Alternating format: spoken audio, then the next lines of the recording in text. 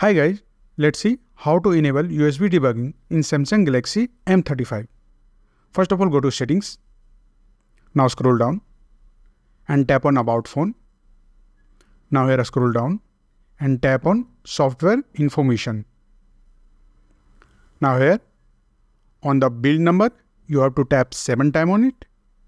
1, 2, 3, 4, 5, 6, 7. And now you can see it says developer mode has been turned on. Now you have to go back 2 times. 1, 2.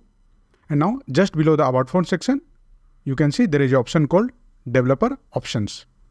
Simply tap on it. Now scroll down. And under the debugging settings, you can see there is an option called USB debugging. Simply enable it and then click on OK. So that's it guys. This is how you can easily enable USB debugging in Samsung Galaxy M35. If you like this video, please subscribe the channel.